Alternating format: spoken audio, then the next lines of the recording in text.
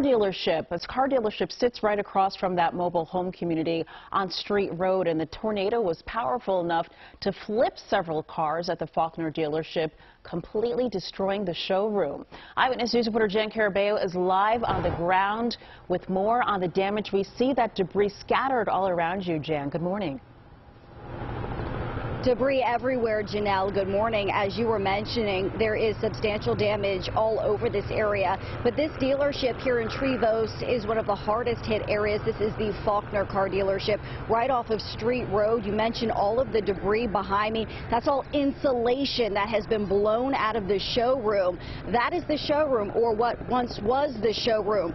Now, you can't see it from this angle too much. Of course, you can see all of the damage inside, everything thrown around, turned upside down. But if we take a look at Chopper 3 over the scene, you can see right on through, part of the roof is gone. All of the cars here, or many of the cars here for that matter, have been pushed around. A lot of windshields and windows broken, some car parts strewn about in the parking lot. And as you mentioned, that one car lifted up, flipped over and slammed down on other vehicles. There was another vehicle we could see in the back lot as well that was picked up and pushed into other cars. So significant damage out here. In all, we're told by officials that 5 people in this general area were injured during this storm and tornado, and 4 of those people were here at Faulkner at the time. Fortunately, though, all of those injuries are minor.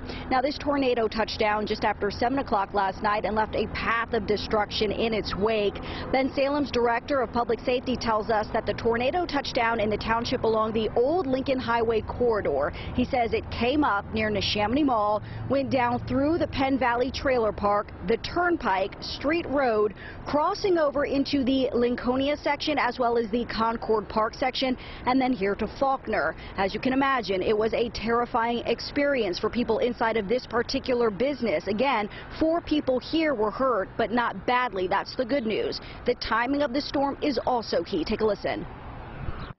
If the storm would have been 2 hours earlier, this would be a different report. Those places would have been packed with people, especially in Faulkner, would have been packed with workers, and thank God it, for whatever is good about it, it happened 2 hours later and not 4:30, 5 o'clock. You've got, you've got some damage on Metropolitan Drive. You've got substantial damage in the trailer parks. You've got substantial damage at Street in Old Lincoln at Faulkner. That's going to be a long time to get that business back open again.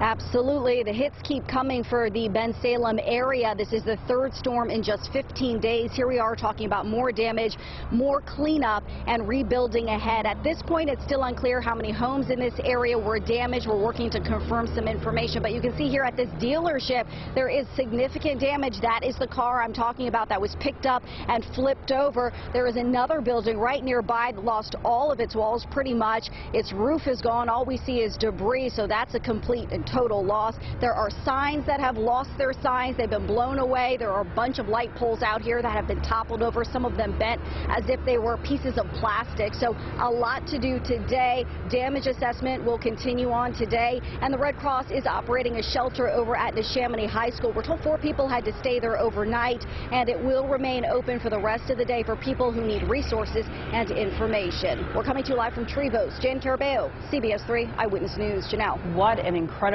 scene there, Jen. Amazingly, nobody seriously injured. Thank you for that.